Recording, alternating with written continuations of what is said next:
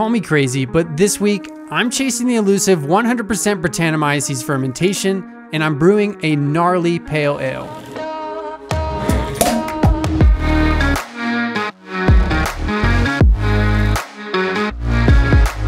Most people agree that modern all-Brett beers were pioneered by Tom Arthur from Pizza Port in Lost Abbey and Peter Bouckaert from New Belgium with Mo Betta Bretta, and soon after by Russian River with this beer, Sanctification. That was in 2004, and since then, other brands like Avery and Crooked Stave have followed suit.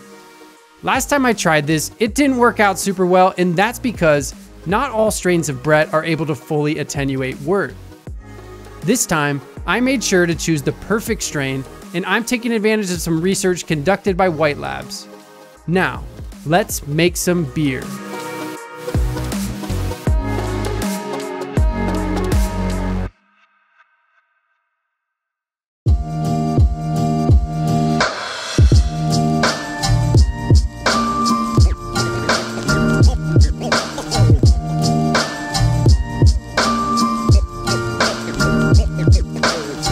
For this beer, I'm using some local spring water, and I'm adjusting the water profile using gypsum, calcium chloride, and canning salt.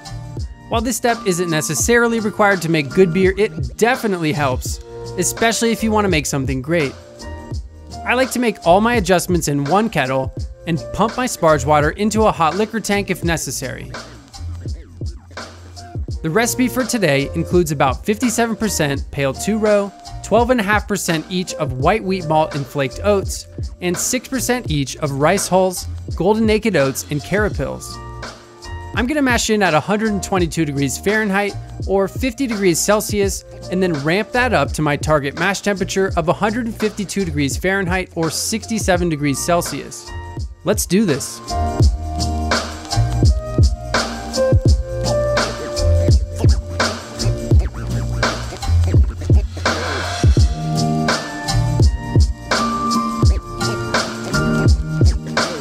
Once everything is nice and saturated, I'll slowly heat the mash to 152 degrees Fahrenheit. Once we're up to temp, I'll start a 45-minute timer. Hopefully, this will create highly fermentable wort and give the Brett a good chance at full attenuation. In the last episode, we made a porter that was destined to sour in a small oak barrel. While the mash finishes up, let's head inside and check it out. Primary fermentation is complete, and that means it's time to funk up this porter using Belgian Sour Mix 1 from White Labs or WLP 655. This blend contains all the good stuff: Brett, lacto, PDO, and Saccharomyces, and it's the same thing I used for the lambic style beer I made in episode 12. After dumping my soda ash solution out of the barrel, I'm jumping right into the transfer. Let's get this thing moving.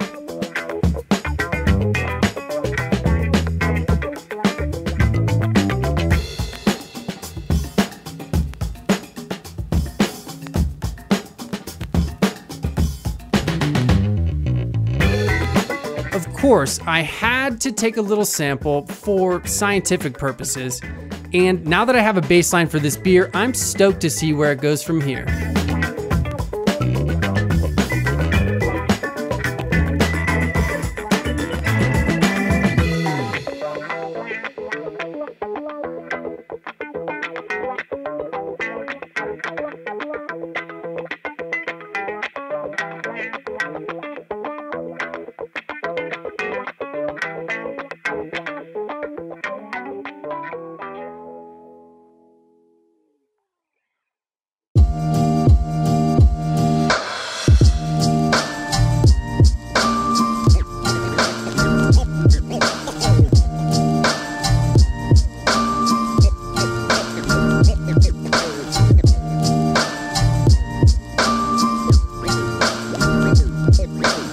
We've got about 10 minutes left in the mash, and I'd like to start recirculating to clear this up a bit. I probably wouldn't recommend full-on stirs at this point, but I do like to rake the top of the grain bed. This keeps me from creepily staring at the kettle while the wort recirculates, and I like to think it helps with extraction and prevents a slow draining or stuck mash. With that out of the way, let's yank these grains and get our boil started.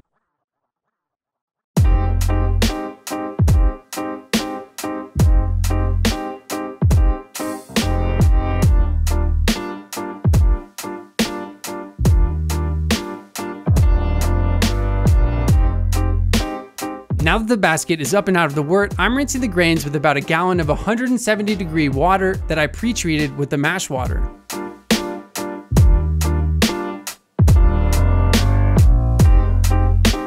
With the sparge complete, let's crank this thing to full blast. Once we're up to full boil, I'll start a 45-minute timer.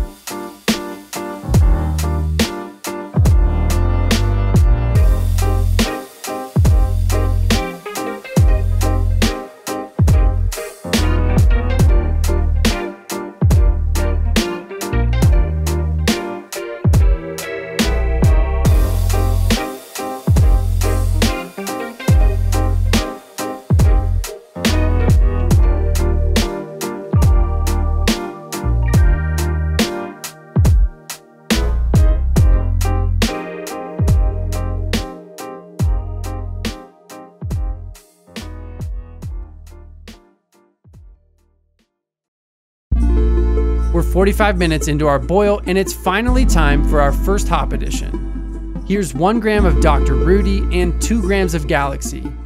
According to Beersmith, that should start us off with about 3 IBUs. It's also time to start sanitizing my fancy new plate chiller.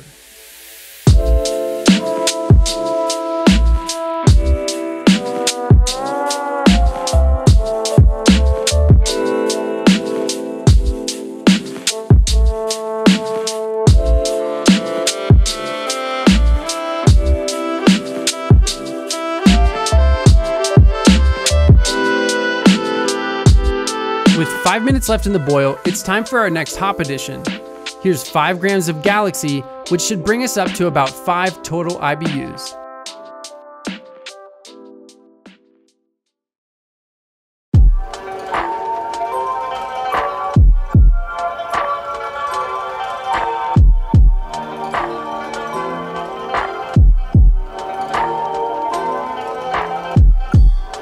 All right.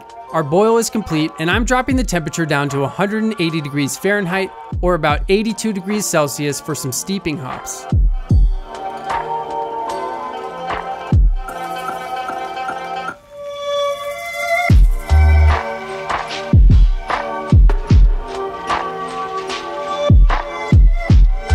I'm not sure why I didn't do this before getting this new chiller, but check out that whirlpool action. Time for our last hop addition of the day. Here's 20 grams of Dr. Rudy and 40 grams of Galaxy, bringing us up to almost 40 total IBUs. I'll maintain 180 degrees for the next 30 minutes and then get everything set up for fermentation.